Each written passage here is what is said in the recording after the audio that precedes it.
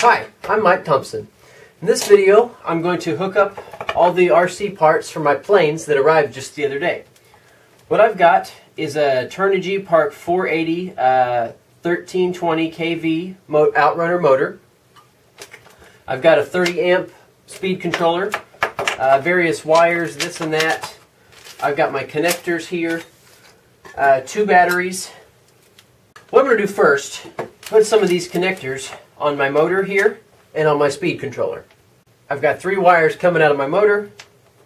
I've got 3 wires coming out of my speed controller. Obviously it connects that way. So what I do first is drop a little bit of solder down into my connectors here. And you can see I got 2 of them down. I'll do the third one and put it in my little jaws here because it really takes 3 hands to do this.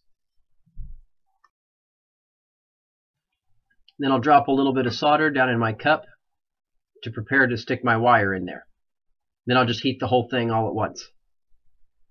Let it set and then take it out. So now that I've got the connectors on my motor, I'm going to put the female sides onto my speed controller. The wires are already stripped for me, but I'll do this the same way by dropping just a little dab of solder in the cup.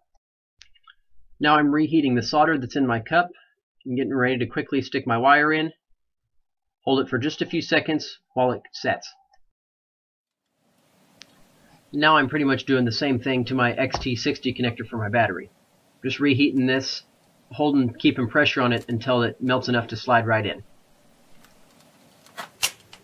Then I'll slide the heat shrink down over the connector, and the heat from that will actually help shrink it a little bit, and finish it off with my lighter.